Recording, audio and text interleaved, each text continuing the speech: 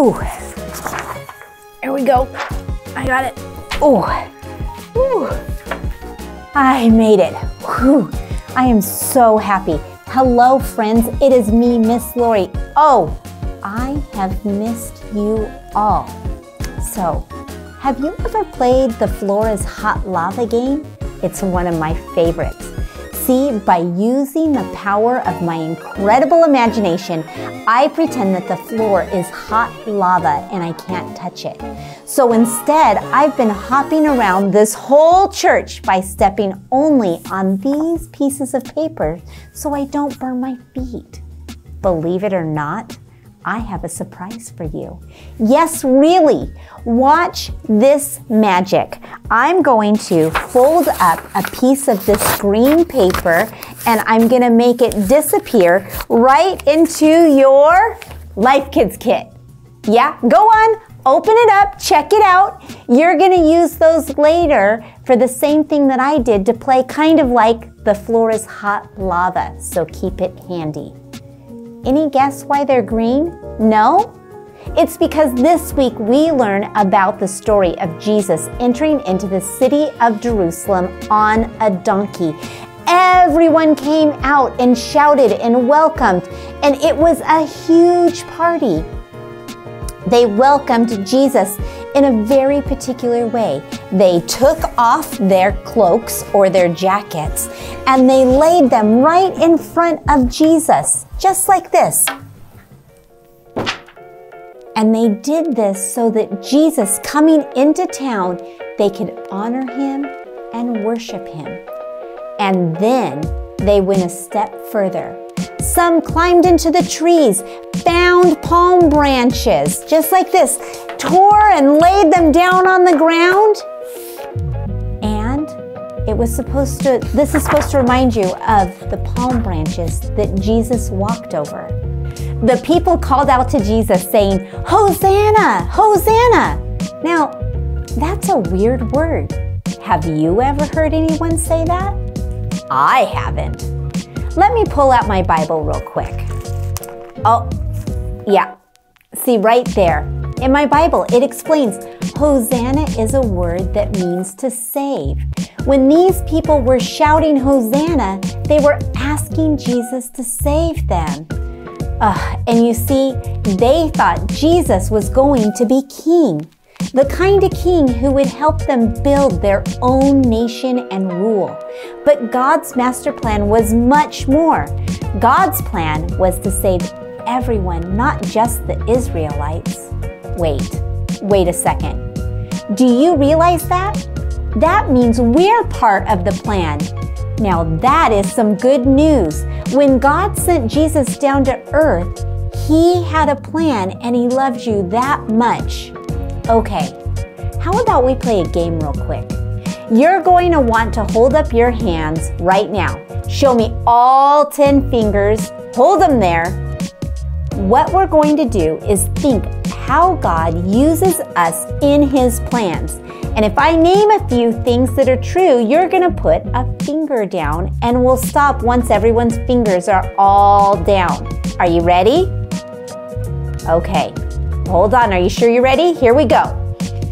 Put down a finger if you think God's plan for you might include animals. You don't know for sure, but maybe you really like your pets or animals at the zoo. Who knows? Maybe God's plan for your life is to help heal and protect animals. Is it to heal the sick? Is it about making art? Maybe his plan might require you to travel really far away, like another country. Maybe it means taking care of your family. Maybe it might be very difficult for you to do or do something scary. It might be writing a book or a story. Or put down a finger if you have no idea what God's plan is at all right now. That's okay too. We won't always know what we're going to do in our lives. Here's what we're going to do. You and your family can keep playing this game at home. Go in a circle, keep saying things that you think might be a part of God's plan for you in your life. If anyone else agrees and thinks it might also be a part of their lives, then they can put down a finger. See, you keep playing until everyone has their fingers down. Meanwhile, I'm gonna go grab a drink of water and I will be right back. Ooh, I gotta hopscotch my way out of here, so let's be careful.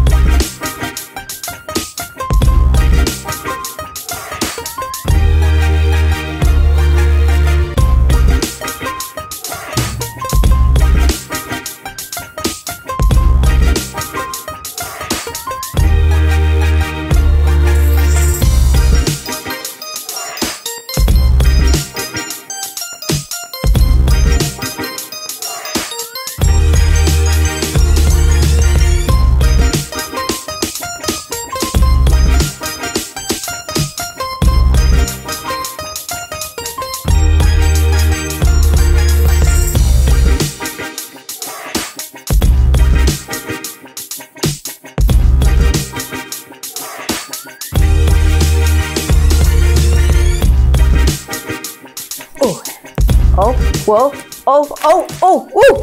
woo. That was close. Whoo.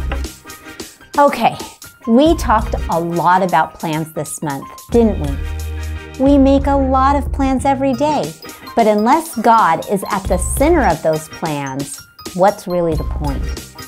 We've got to remember that God is the one who makes all plans, like our memory verse says. If you know it, let's say it with me, okay? It's Jeremiah 29:11. For I know the plans I have for you, declares the Lord. Plans to prosper you and not to harm you. Plans to give you hope and a future. So when we worship, let's think about the plans that God has planned and listen. I believe that God can speak to you and me and everyone else. And who knows what little whisper He might whisper into your ear about what He has for you.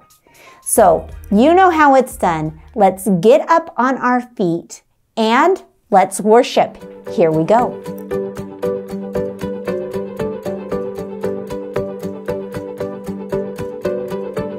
The world is searching for an answer, a ray of hope in a hopeless world. Who can we turn to? Where is our rescue? There is someone, He's the answer. He's the light and He'll light the way. His name is Jesus, and He came to save.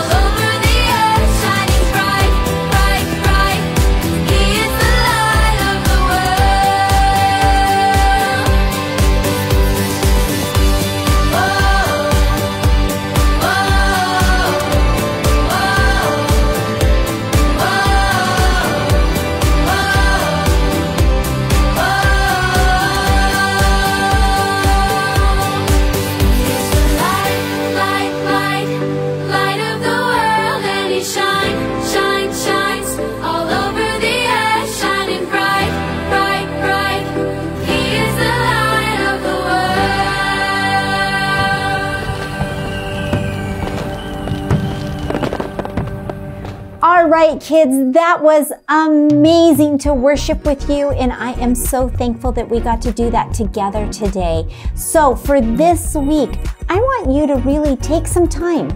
Think about the plans that God might have for you in your life. And each day in the morning, I want to challenge you to pray with the Lord and tell Him, Lord, today is your day. What will you have me do today to honor you? And with that, I can't wait to see you next week.